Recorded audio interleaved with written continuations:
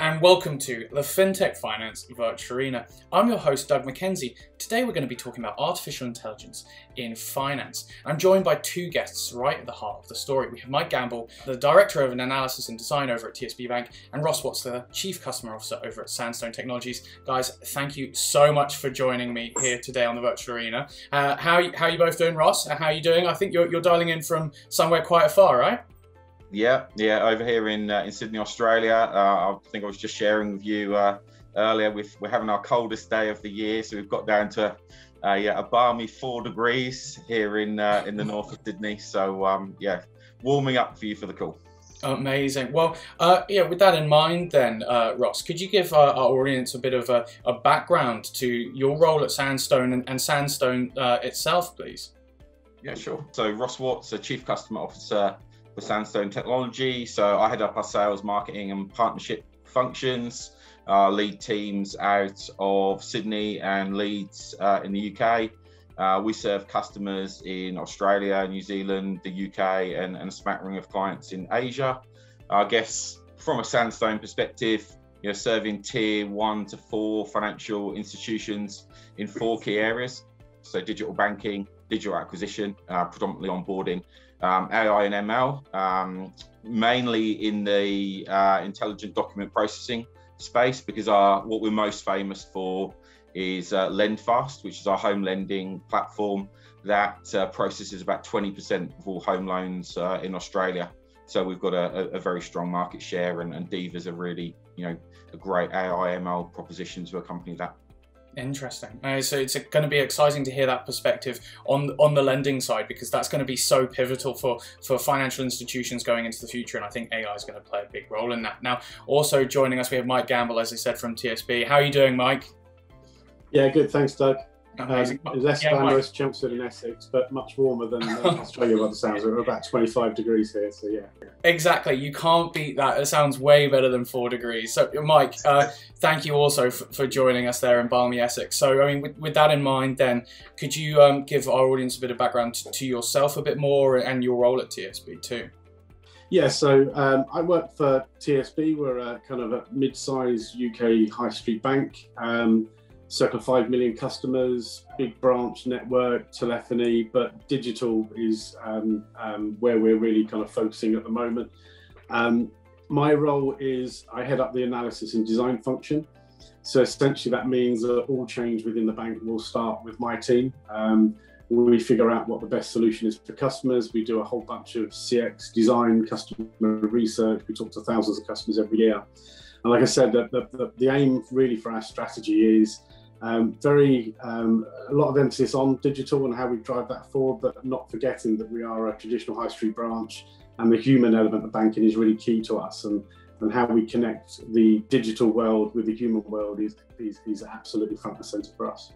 Yeah, and I think that's really hit a nail on the head that I hope that will come out in the conversation is finding that balance of artificial intelligence and still being human, and I think we might uncover that one does not mean the lack of the other, or something like that. Now, guys, thank you so much for that intro. Let's get stuck in.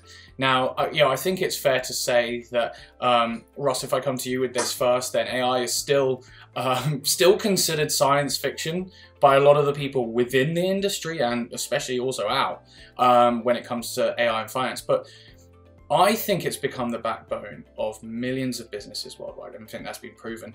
But to kind of lay the backbone for the rest of the conversation, what is AI actually capable of currently in the financial market? I guess, before we get onto the financial market, I guess, the reality with AI is it's become such an important part of our lives. And I think for many of us, we just don't realize how much of a role it plays. I think part of the challenge is there's so much mystery around AI that we don't focus on where it is making a difference in our everyday lives. And if you just think of, COVID, we've seen AI being used in airports to identify the disease. We've seen it used to track it, and we've also seen it used in the medical environment when it comes to tomography for identifying the disease in lungs. So we've seen AI become really important to everyday life. From a financial institution's perspective, obviously for us AI is integral to our home lending offering.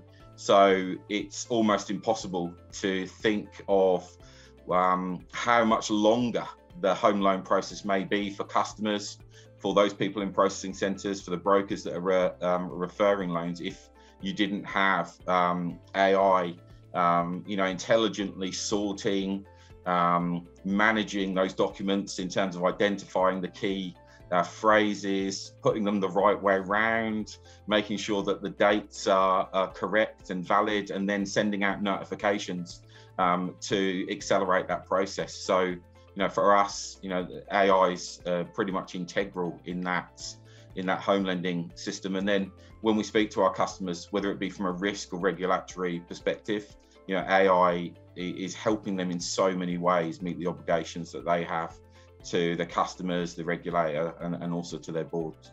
Yeah, I think you've really hit, you've explored a number of different things there, and how critical it has been to people's health, but also their financial health, by being able to access their credit. And Mike, I'd like to hear your perspective of this, from within the design side of things and within the bank.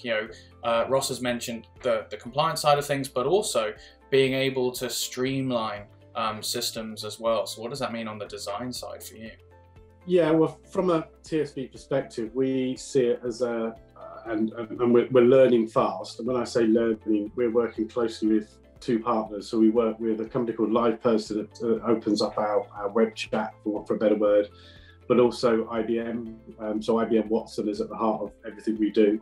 And I think we're a company like TSB, we're experts in servicing customers and banking, but we recognise we can't be experts in everything when it comes to technology. So partnering up with IBM and LivePerson has been key.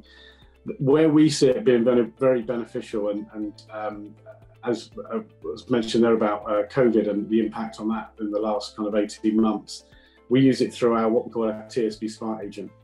So on our .co.uk service, and just recently within our mobile app, we've got a TSB Smart Agent that's available 24/7 for customers. Nice.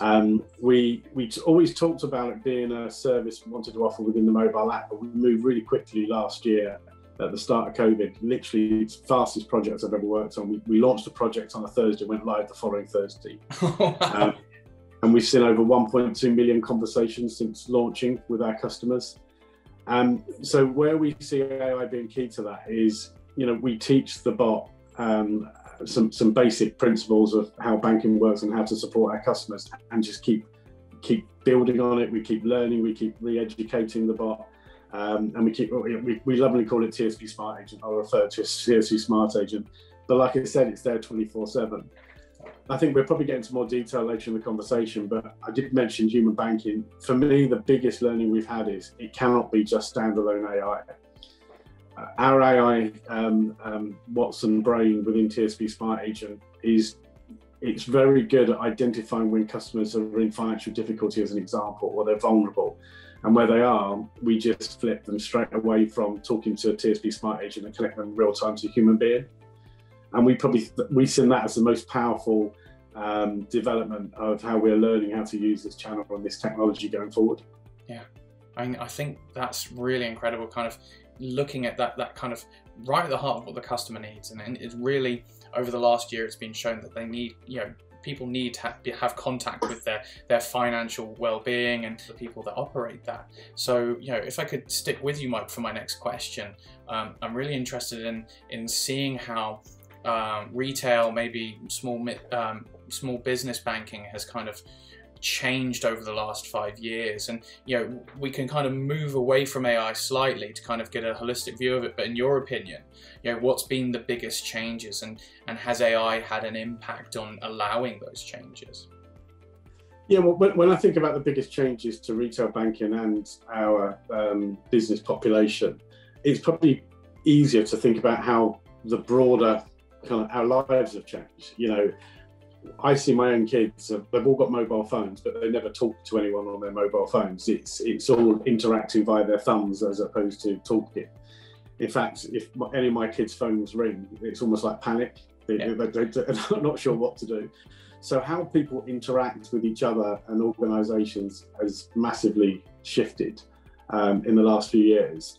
And what we're definitely seeing at TSB is customers are more inclined to do transactions themselves and want to come to speak to us when they're talking about that interaction. So it's one thing to, we see millions of transactions every day around paying bills, moving money. But when you want to speak to somebody about buying a home or restructuring your debt, or you're in financial difficulty or whatever, that's when the interaction part really comes. And I think what we've had to do in retail banking is move fast to catch up with that. So again, if I go back to TSB Smart Agent, the core principle of it is a big shift in thinking in retail banking. And what I mean by that is, if I think about our traditional telephony centres, we measure everything on how quick we answer the phone, how quick we resolve the customer's problem, the average handling time, and we see these numbers all the time. But when you talk about things like TSB Smart Agent, a customer might flip open their phone at 9 AM on a Monday morning and say to our TSB Smart Agent, "I've just bought a new home."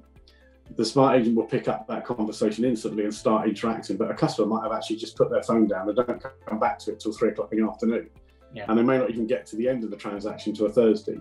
Okay. But it works seamlessly. You could not do that with a human being, because you're not going to have a human being on hold for 4 days while we're sorting a customer's query. But also it's about making sure that the brain that sits behind it, I talked about IBM Watson, it's forever evolving, and we're learning really fast. I mean, we get the analytics out every day, and we're tweaking it every day just to know better for our customers. And one of the favourite things I've noticed recently is our TSB Smart Agent can help a customer change their address, for example. And even just the way in which a customer starts a conversation is just massive. And we have a lot of customers in Scotland, and we hear customers in Scotland saying, "I'm flitting. I never knew that meant I'm moving home," but our TSB Smart Agent recognises that and will immediately help the customer move, record their new address. So we're forever learning on that kind of AI engine. That's incredible, because not a lot of Scots can understand some level of Scots. So it's brilliant that artificial intelligence can kind of become that human partner 24/7 now. I think if we were to glean from that, something that's very important that's changed in retail and business banking has been that contact.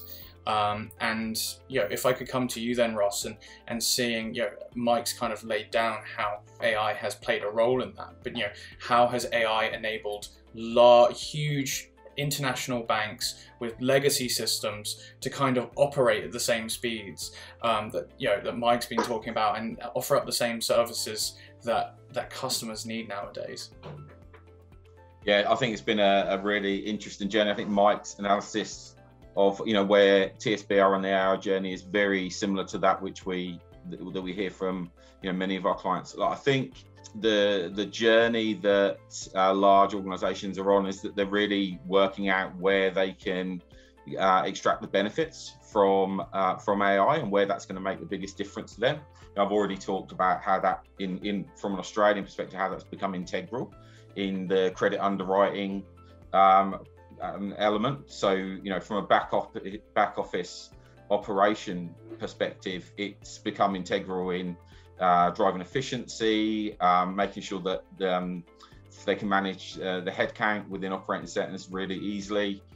I guess when we look at things like KYC and AML, I don't know if you've seen the news from Australia over in the UK, but we've had some of our banks have had some challenges, and there's been some significant fines handed out where processes have not been followed, and billions of dollars have been sent to operations overseas in Asia which weren't tracked with appropriate governance. And a lot of the failings that have been established there was that appropriate technology could have established these risks. And I think what you're seeing with some of this news that's in the system in Australia is that people are looking to AI more and more now to solve for those issues. It's recognised that it's almost impossible to handle the amount of data that is going through legacy systems from a transactional perspective, using anything other than an AI-based solution. So, that's certainly something which has been brought to the fore by the fines received by couple of the major financial institutions over here. But you know, I'd be interested to hear from Mike's perspective how AI is benefiting the majors over in the UK. Yeah, look, it's fraud and money laundering, and is always. I mean, we're in a unique position at TSB when I think about fraud, that we are the only UK bank that has a fraud guarantee that we offer to our customers. Nice. So regardless of how the customer is impacted by fraud, as long as they're an innocent victim, even if they've been scammed into clicking on a link that wasn't legit, or they've their account's been taken over, we have a zero quibble policy, and we 100% pay back. Now, what that does mean is we pedal really hard to help the customers to avoid being victim of frauds in the first place. So that is an area that we've done a whole ton of work on analytics behind the scene, but we're now moving into how can, again, TSB Smart Agent being my favourite friend, is how can the TSB Smart Agent help the customer at that in real time. And I think where it becomes interesting is if we look internally for TSB, I talked about we've got 5 million customers. We've got close to 70% of our customers are digitally engaged, and circa 90% of all of our transactions are done by customers themselves. Now, most of those customers are using our mobile channel. So if a customer does see a transaction that doesn't look quite right, that's where they're going to see it, within the mobile channel. And for me, the trick here is, how do we connect the customer's digital world when they first find the problem to the correct channel to actually solve the problem, and to raise the concern that it could be fraud. So I don't want customers to see something in the mobile app and then have to log off their mobile app, look up a phone number, ring a phone number, give out, put in an ID, explain to a human being what the problem is. So we're building within our mobile app the ability that not only do you see a smarter details of what the transaction is, but if it doesn't look quite right, we connect you straight to the Smart Agent that will guide you through. If it's innocent, it's innocent, and we'll sort it. If it's dispute, we'll sort it. If it's fraud, we're connecting to the right people. So I think that's where I see the benefits more. I spend most of my time talking about customer experience. That's what I'm passionate about, and I think having AI and Smart Agent and a good mobile app and connecting that ecosystem is just the way forward for me. And even just as another example, working with a company like LivePerson, they're challenging our way of thinking. So I give an example of something we're playing with at the moment, that if a customer rings into telephony, we can identify they've rung via a mobile, and if they're a digital customer. And the Smart Agent, what we want to be able to do is to pipe up and say, hi, Doug, it's TSB Smart Agent here. I can see you're queuing to speak to somebody, I can help you. And we transfer the call to Smart Agent on the same device. Now, the customer doesn't have to then carry on and wait to speak to a human, but it's that connecting the physical, the virtual, the AI world all together, so it's seamless to the customer. It's kind of where we're thinking. That's an incredible omni-channel platform, to be able to actually reach into the customer and say, hey, look, almost having an artificial intelligence officer come in and talk to someone immediately. I love hearing that. That's absolutely incredible. And it kind of, it leads me on to my next question, which was going to be creating a slick customer experience and how AI can be at the heart of that, before we kind of go back into the operations side with you, Ross. But, Mike, if we could continue that, you've kind of already laid down some incredible kind of positions there. And is there anything else that AI might be looking at in the future and be critical for that customer experience and engagement? Yeah, I think look, number one priority for me is it's got to be relevant, useful, not creepy. So what the last thing we'd be doing, uncanny valley. Every 10 minutes trying to convince the customer what they should be doing and what they shouldn't be doing. So I can't ever see a time when when all this is over and a customer walks in to buy their 5th coffee of the day of TSB Smart Agent saying, you can't really afford that coffee. Why don't you go back to the office and put the kettle on? It won't be that type of creepy. But where I really see it coming to their own, so if you think about, again, the mobile app, we're all, everyone's using mobile technology for all sorts of instances, where it's ordering your takeaway on a Friday night, to checking the football scores, to doing your banking. But there is always a risk that you overpopulate and overcomplicate a mobile app. And our mobile app, we're focusing on almost 2 parts to it. Part one is the stuff you do every day is going to be almost like the native build of the app. So you want to pay bills, move money, check your balance. pretty much anything else beyond that, we're going to use TSB Smart Agent with the AI engine behind it to be almost like that real-time concierge and your personal assistant to help you. Now, the reason why we think that's the right way to go is, if you imagine, if I break down the different customer journeys within a normal retail bank, there's probably around about 100 journeys. So a journey could be, I want to pay a bill, I want to report a fraud, I want to change my address, I want to change my name. But for the vast majority of those journeys, you probably only do 10% on a regular basis. Yeah. So the journeys you do infrequently, if the way we position that with our customers is through TSB Smart Agent underpinned by AI, then what happens is customers get used to that as another way of interacting with the bank for the 90% they do infrequently. So you may not move, may only move once every 10 years. You may only change your name once in a lifetime. You may only, luckily, be hit by fraud once in a lifetime. But if all of those transactions and interactions are through TSB Smart Agent underpinned by AI, it just gives us that familiarity that the customer doesn't have to retrain themselves to use all these different aspects. Yeah. The other bit for me as well is within the Watson brain within Smart Agent is we can consider all the different permutations and combinations. So even at the highest level, a customer says, if the customer tells us they've just got married.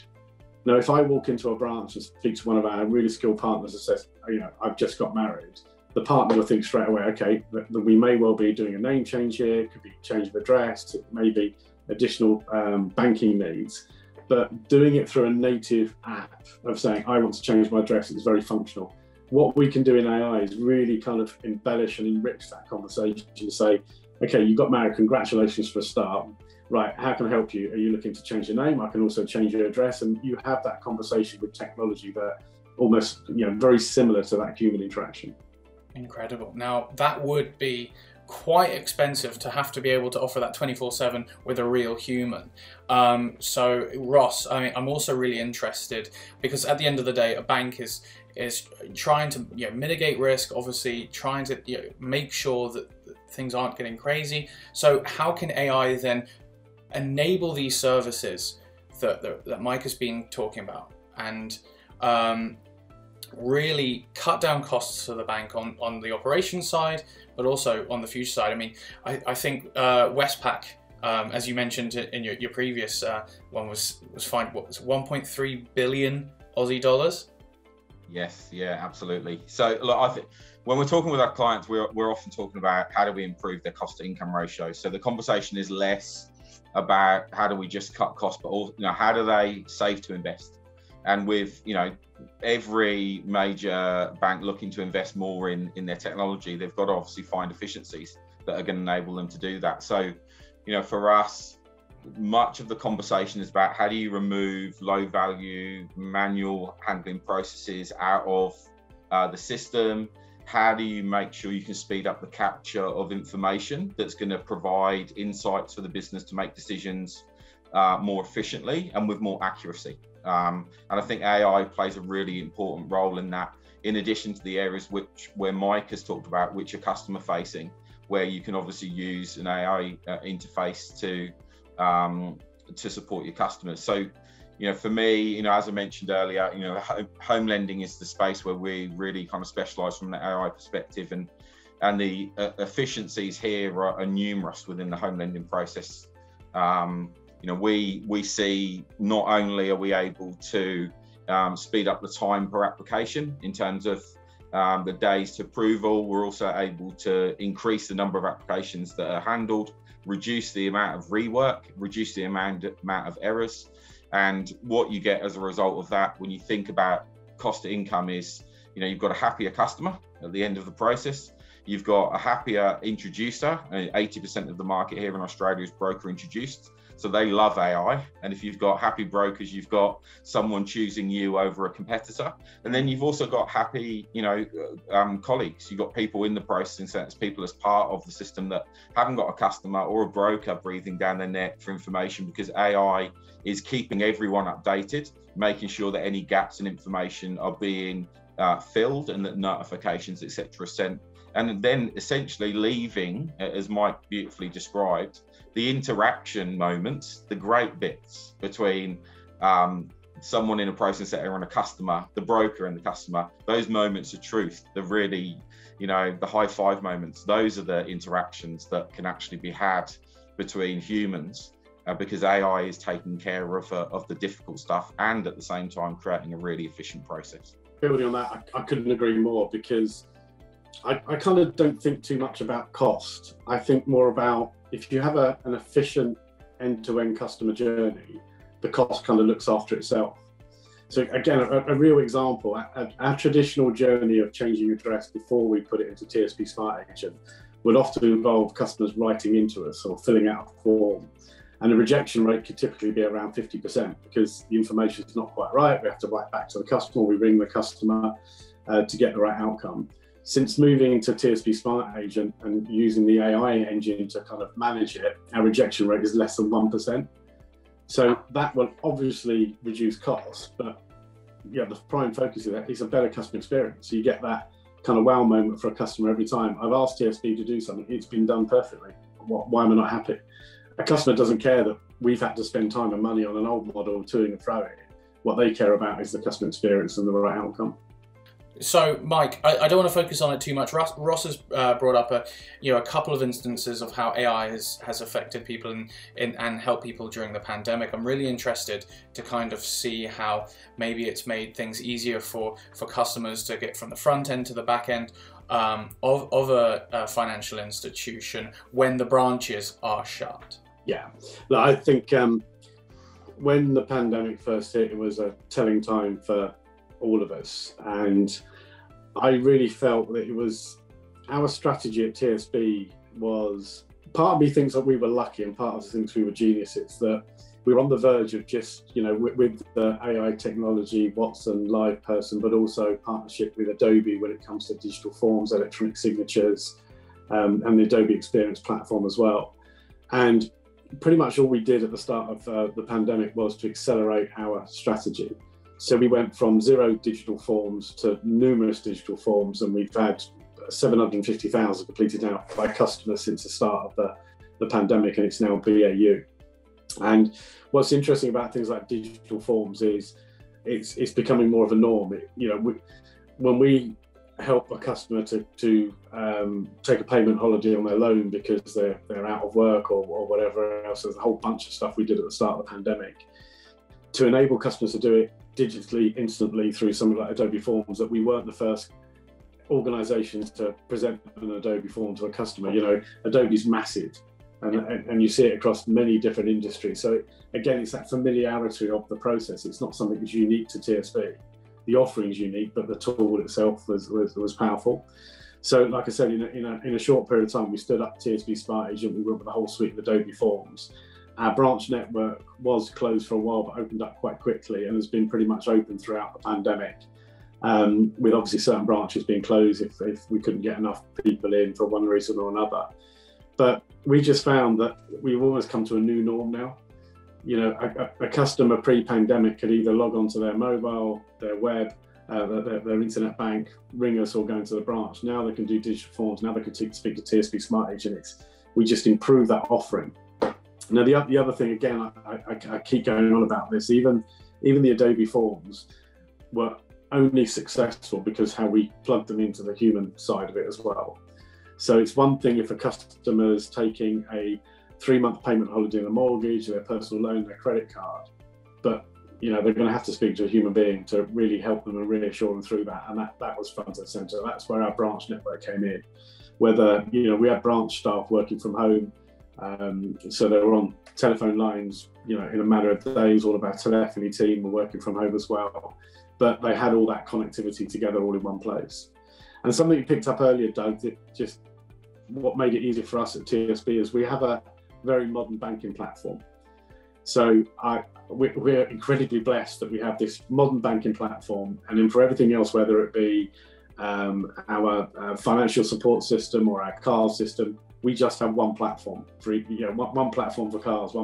We don't have a proliferation of a legacy estate to worry about, and our core banking system is a modern banking system. So that's kind of really enabled us to move at pace as we move forward on some of this agenda.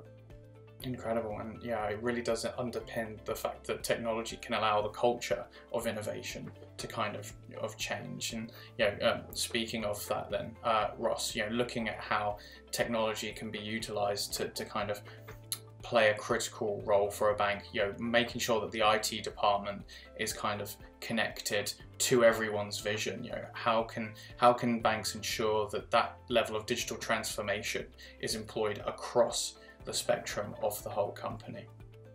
Yeah, it's a great question. I was thinking, the role of the IT department in banks has changed phenomenally over the last few years. It's almost impossible to think of anyone's role in the bank now not having some sort of interaction point with technology or being impacted positively by them. So I think, for me, when I think about what's so important here, it does come down to, capturing feedback and capturing feedback and data from your customers and colleagues, particularly those that are customer facing, because they're so important, ensuring that everyone's on the same page. And I think part of that is a strategy which everyone can see solves for the problems which they face as a user of the technology, and that customers are informing them they're having. And one where everyone can agree that both the solution and the problem it solves for are the right ones to be focused on. Yeah. Now, I think picking up on that as well, I think where technology and specifically AI, I think we're really helping going forward. I always think about 15 years ago when I worked for a previous bank. I remember going out to one of the branches and spending the day there. And I spent the morning in the banking hall, and the whole morning I noticed this one lady sitting behind a counter that was absolutely amazing. Everything a customer asked for, she knew how it worked, she knew how to support. She pretty much knew every customer as they walked in the door as well. And I was just blown away at how professional this lady was. And then the afternoon I went to sit with her behind the counter. So I pulled up a stool and sat over her shoulder. And the first thing I noticed was what the customer couldn't see behind the screen was about 300 Post-it notes on the wall of everything she has to remember. Wow. Now, I think where technology really comes in, and particularly AI, is if technology can do that, keep the partner and the customer on track from a regulatory point of view, and everything needs to be asked, and then allows the member of staff to be engaged on a human level with the customer, I think that's where it wins. And we have a few projects like that we're working on at the moment that let the technology do the hard work, let the human being do that engagement with the customer. Yeah, it's a really good point, Mike. We see some tension sometimes when we implement our Diva solution into processing centres, where colleagues that have done things a certain way for a long time don't necessarily want to work with the AI solution, and almost that cultural change for them is one where we have to talk about those benefits to the customer, because whilst they might be fearful of what the impact of AI may be for them personally, maybe with regards to their role, what these banking colleagues are very passionate about is helping customers. So being aware and bought into those benefits that AI will bring, and then highlighting what this will enable them to do for the customer becomes absolutely critical in making sure that you're not just providing a great solution, but you've actually got the buy-in of the colleagues that are going to be working with it, so that it can be implemented really seamlessly. Because one of the critical elements that we find is that being able to implement this solution really effectively into the people that are going to use it or interface with it is absolutely critical. Yeah, and I think that's really kind of hit the nail on the head there in terms of finding that balance between the human contact and also the artificial, the artificial intelligence carrying the heavy work, but allowing the human customer side to really flourish without having that kind of burden.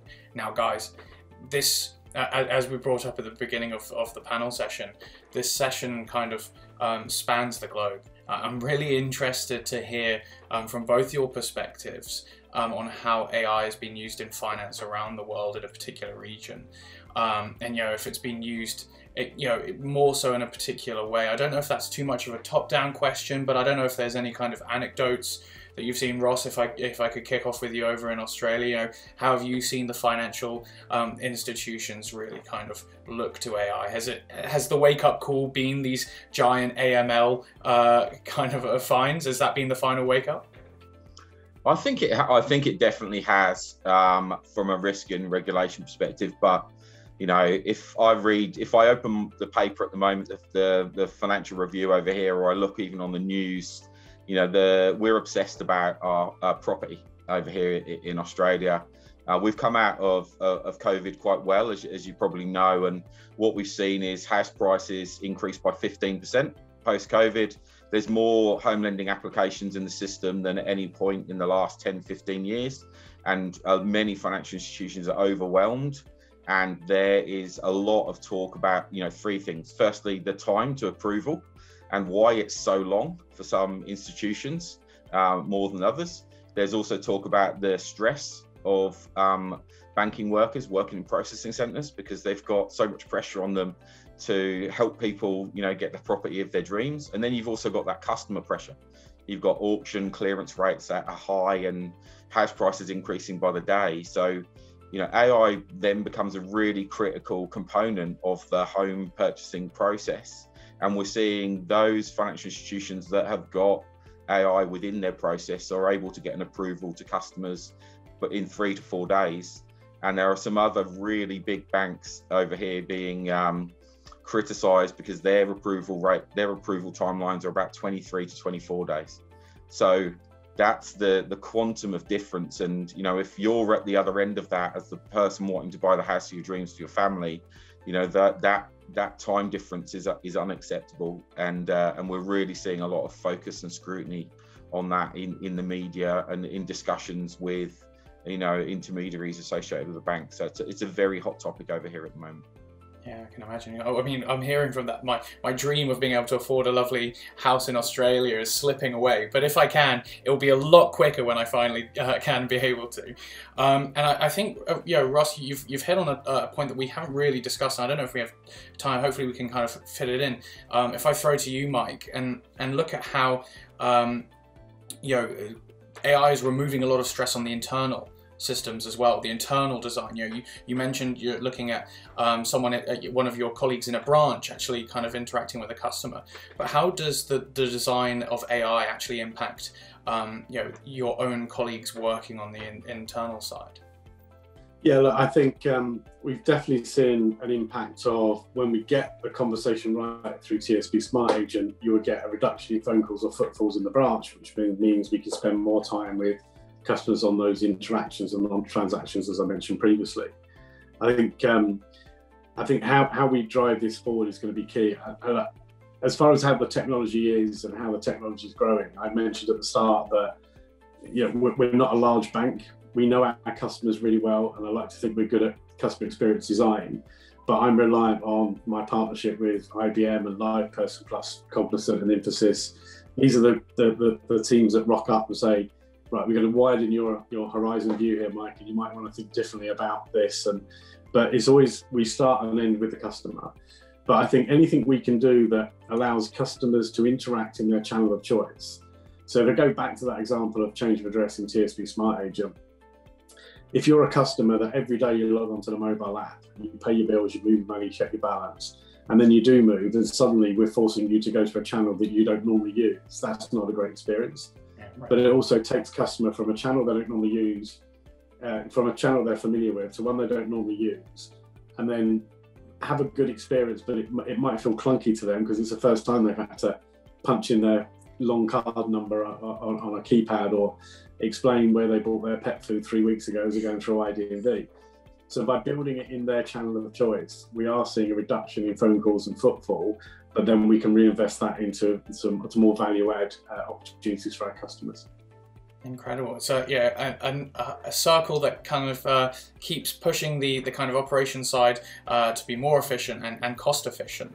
So guys, I think we have come to time. Thank you so much for your insights. It's been absolutely fascinating here, the very customer focused side from yourself, Mike, and also Ross, from the kind of operation side, and how these are, these knock-on effects are impacting every side of the bank. It's absolutely fascinating, and it's almost a shame that, as I mentioned at the beginning, it is almost considered science fiction, because you guys have both put in so much work into making it a reality. And so thank you so much for your insights, and also to our viewers as well. Thank you so much for watching. You can catch the rest of the series and much more over at www.fintechf.com, and of course YouTube and LinkedIn, where I'll see you in the comments.